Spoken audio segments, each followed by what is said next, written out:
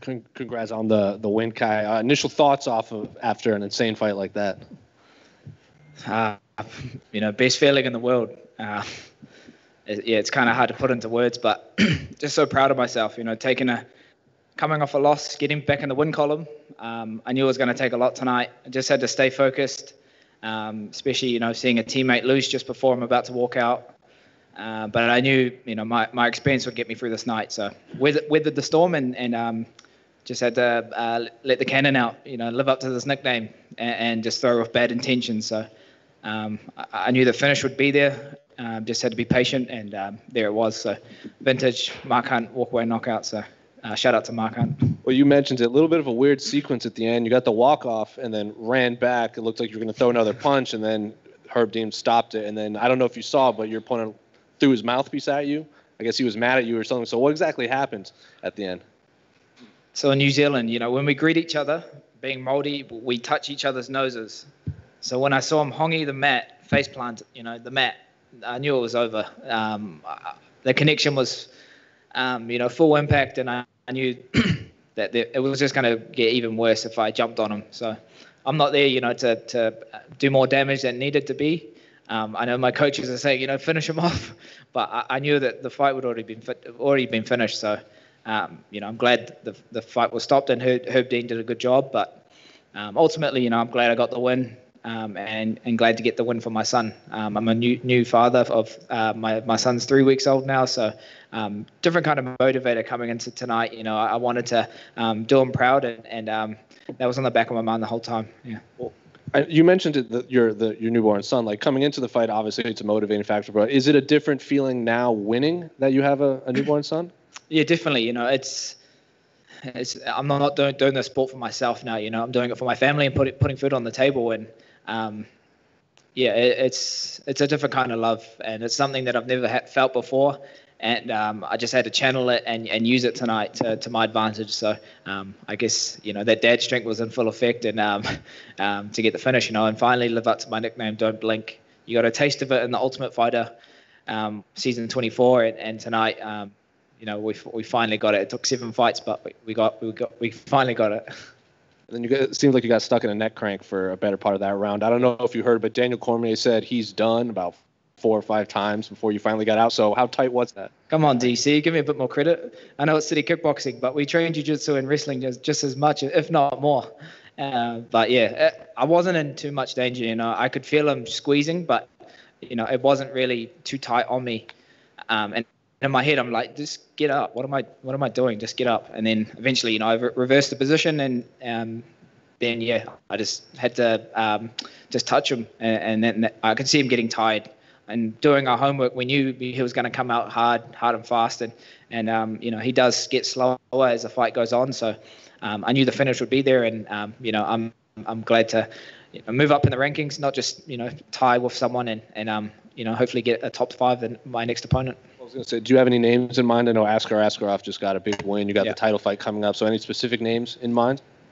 I've got got a few losses on my record from guys that are above me. Ravel, Pantoja from the Ultimate Fighter, Moreno just drew with the champ. So all these fights were close decisions, and Ravel, it was a close fight between me and him. I did get submitted, but, for half of that fight, I was out on my feet. That elbow was what did the damage. And you could see that tonight. My jiu-jitsu is legit, and I do know how to get out of submissions. But when you're out on your feet, you're going off instinct. So, I haven't got anyone in mind. I'll go back with my team, and we'll come up with a name. And for now, I just want to go back to New Zealand, enjoy my time off with my son. I've barely, been able to hold him. We have 2 excuses at our gym at City Kickboxing for not being at training. And it's either the birthday of your child or getting married. And the same day my son was born, after he was born, I was still at training that same day. So I was focused for this fight. I definitely wanted to, make a statement, and I was sacrificing it for something bigger, and tonight, I was there, I was present, and, I wanted to, do my son proud. So now I can go home and celebrate with the family. Cheers. Hey, Kai, so we've heard about, Dan Hooker's odyssey to return home. Are you about about to go through the exact same thing, you, Israel, and Carlos, to get back to New Zealand? Yeah, so for me and the team, we head out on Tuesday, and then we go into quarantine in New Zealand for 2 weeks. So I actually get out the day before my birthday. So, bittersweet, but at least I'll be in the same city as my family, so they can come. Can't obviously have physical connection, but I can see them through the fence, and it's the next best thing. So I'll be in the same city. I just can't see them. We'll be in a managed isolation, and it's just the protocols in New Zealand right now. But at least have many more people are doing it rough than me, and I'm privileged and to be able to represent New Zealand on this world stage. It means everything to me and everything to our team. So I can't wait to go back home and stuff. Just so fans know, so what day is your quote unquote release date from quarantine back home? Do you know? Should be the 25th of March. My birthday's 26. Yeah. All right. And then secondly, obviously seeing Carlos have his fight the way it goes shortly before yours. Can you just walk us through that? Obviously, you're in the back. I know the TV's playing. Just what's going through your mind and just how to get past it? Yeah, it's always tough, watching teammates, take losses, and just before I'm about to go fight, it's something that I've had to learn in life, not to absorb, situations or energy. Don't let it consume you. You just got to take it as it comes, but you don't absorb it. So when that happened, I knew I just had to refocus and know that, that doesn't affect me. I'm going in there and doing my job. I knew I had a job to do, especially with my team here. They're coming back to the corner and they're cornering me now just after seeing that. I put pressure on myself to be like, I got to turn this around and pick the energy back up, especially with my teammate, fighting for a second title tonight. We want to bring him into this fight on a high. So I know he would have been celebrating back at the hotel, and Carlos will learn from him from this night, having his debut fight. So he'll learn from it and he'll come back. I train with the best guys in the world. We've got the best team in the world, City Kickboxing, with the best head coach, Eugene Behrman, and tonight I just had to listen and stay clear-headed and I guess, weather the storms and just back yourself. And tonight, that's what I was saying my whole walkout coming into this. I'm the best in the world. Just got to let everyone know. So I'm glad I could live up to that, and I'm proud of myself for, getting back in this win column. One last quick one. We know after the last event in Abu Dhabi, all of the teammates came to be with Israel, win or lose, in his main event. Yeah. Is the same plan for you, Carlos, and everybody to be there, or is protocols not letting you guys stick around?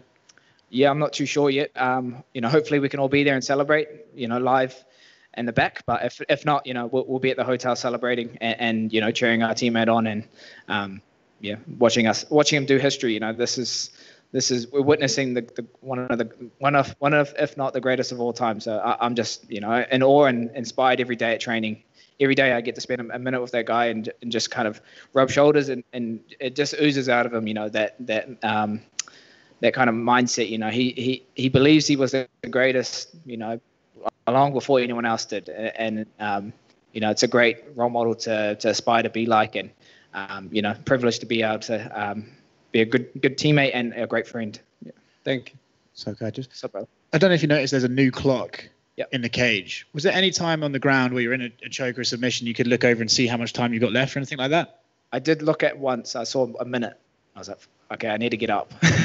I need to get up. I need to do something. Yeah, I'm losing this round.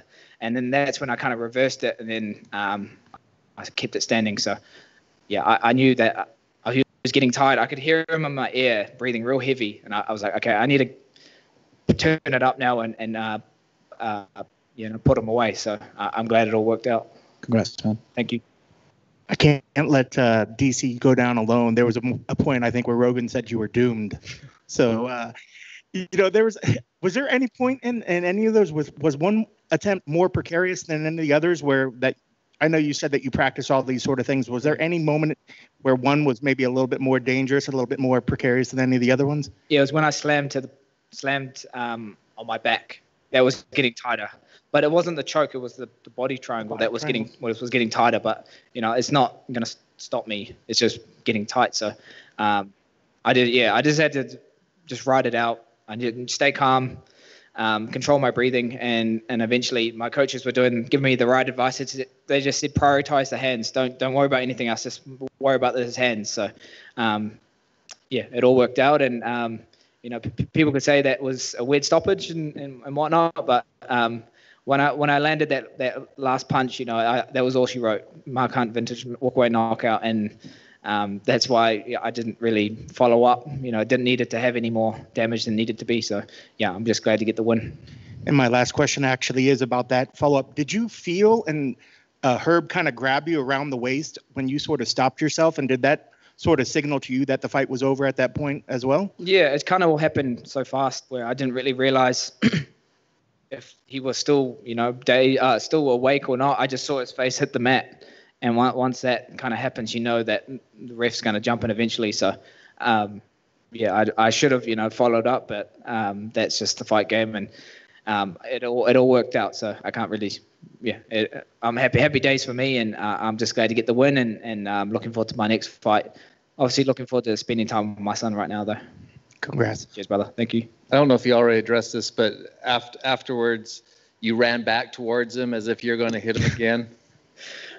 Yeah, I didn't really know. I was running around thinking, it's over. And then my coach is like, it's not finished. And I was like, oh, okay, I'll hammer fist him or something, because he was still kind of dazed. And then Herb Deem said, no, it's over. So I said, okay, sweet. Did you realize that he threw his mouth guard towards you? No, I didn't. I didn't even know. So it is what it is. I've been on the receiving end of taking losses before, and it's just how it goes sometimes. You don't mean to be out on your feet, but sometimes your body's just doing what it's just going off autopilot. So I'm sure he'll bounce back from that loss. And the division's so good right now. The flyweight division right now, there's 3 flyweight fights tonight, all been exciting. And it just shows full credit from where we were 3 years ago, where people were saying, my UFC debut, what does it feel like to be the last flyweight fight ever in the UFC? And I was like, I haven't even fought yet. But now, looking back at it, full circle now, we're in the best position we've ever been in the UFC, and everyone's excited to watch us. And it's so competitive. Anyone in this top 10 can beat anyone. And that's what I love about it, being, I guess, a part of that movement, and having a piece to play for, to be a face for the UFC flyweight division. I'm just proud of everyone for kind of throwing down, and there's always been at least one flyweight getting a bonus, which is awesome. And tonight it's full credit to our division, and it doesn't stop. There's so many great matchups to be made, and I'm sure there'll be matchups to be made from the winners tonight. I know you said it kind of all happened really fast with the knockout, but you did say it was your Mark Hunt walk away. So did he really stop the fight, or you kind of just like, the guy's done, I'm out of here?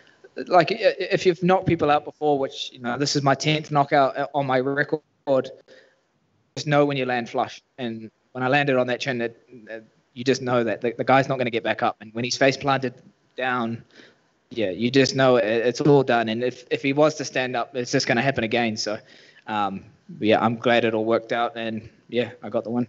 Congratulations. Thank you. Good. Cheers, guys. Thank you.